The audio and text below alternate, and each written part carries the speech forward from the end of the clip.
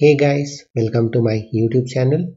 In this video, you will learn about how to write a Python program to find power of a number. So let's take x and y. So given the x values, that is raised to power of y.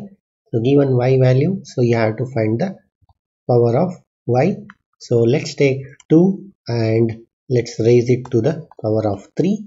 So you get the values, that is 2 multiplied by 2 and then multiplied by 2, that is 2 multiplied by 3 times 2. So this will give you 8. So this is the value you have to find at the end using the Python program. So let's get started with the coding.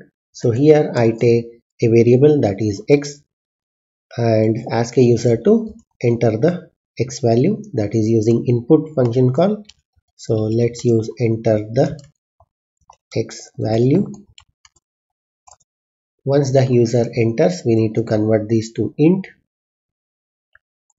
Converting this to int. So once that is done, so let's take another variable y equals to, let's use input function call and let's take enter the y value.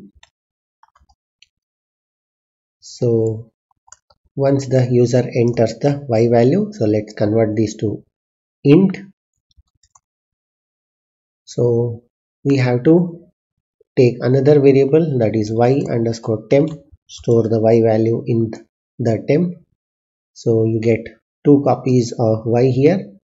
And now let's take another variable, that is power equals to 1, and try to use the while loop.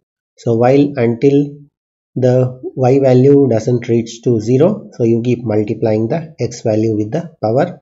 So let's use while, that is, let's take y temp is not equals to 0. What you do is keep multiplying the x values.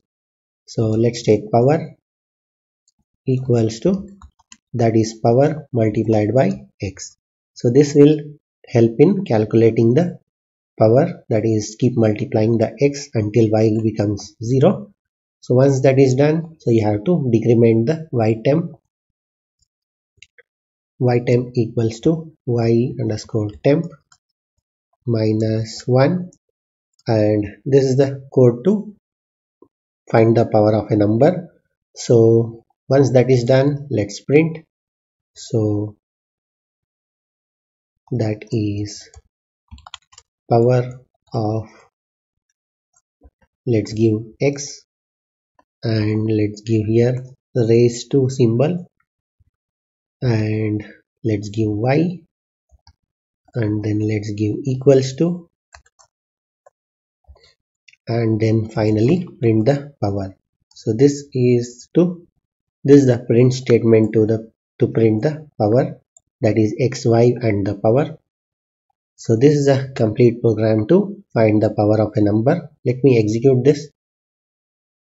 So you can see enter the x values. Let's give 2 and y value is 3. So you can see power of 2 power 3 equals to 8. So let me re-execute this. Let's try to find the pi square. Let's give x value as 5 and y value as 2. So you can see power of pi square is 25. So this is it. So this is the program to find the power of n. Hope you like this video. That's it for today. Thank you for watching. Bye.